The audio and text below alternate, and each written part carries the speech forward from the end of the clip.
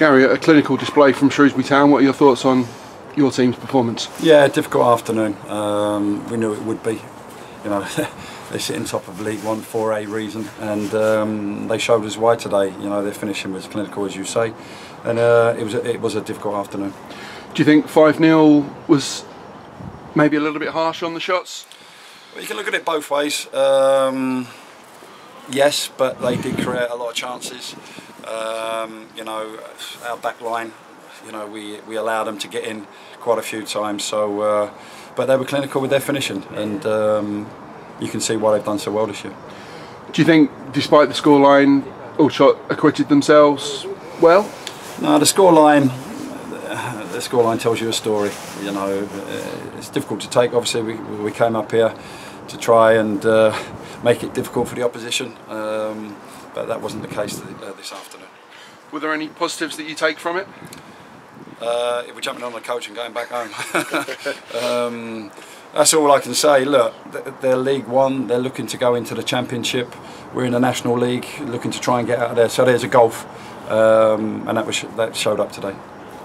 Fabian and Shamir came back in. I thought Fabian particularly had a good game. I think some of the Shrewsbury media have already highlighted his performance. He's a good player. We know that, and you know, we felt today that, you know, against the opposition as well, he would want to show that, you know, he's a decent footballer, and he is, and he showed good moments today. And he extended his loan earlier in the week. Yeah. Having him for a longer period will be a real bonus. Yeah, it will be. We knew, you know, what a good player we had coming into the club. Obviously, early on we needed to get him match fit, which I've highlighted before, and he's obviously at that stage now where he goes on and plays, and there's a spark. There's something you feel is going to happen when he's got possession of the football.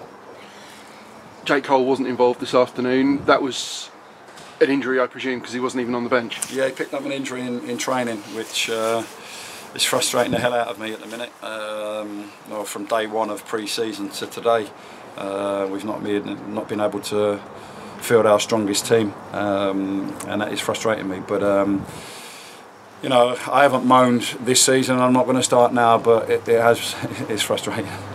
You had to name Luke Skinner on the bench, 17-year-old, his first involvement in a match day. That's great experience for him. Yeah, fantastic experience for him. You know, he's trained with us during the course of this season because he's had to. It's as simple as that. But not taking away the fact that he's got some ability there as well. So you know, he's one for the future. We'll see how he develops. But yeah, part of his development was sitting on the bench in an FA Cup tie, which would be great for him. You said on Thursday this was a chance for the team to benchmark themselves against Shrewsbury. It seemed, for me, I've said just now, it seemed a little bit harsh.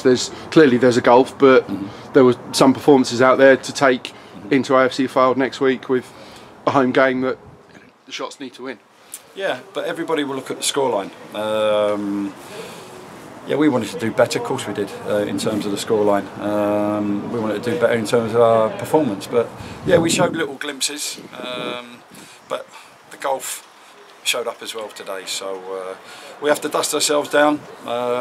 You know, it hasn't been a particularly pleasing week after Barrow, but we have to dust ourselves down. We've got a game next Saturday at home against another good side, and we have to make sure that we pick up a win. Thank you, Gary. Safe and swift journey home. Thank you. Gary,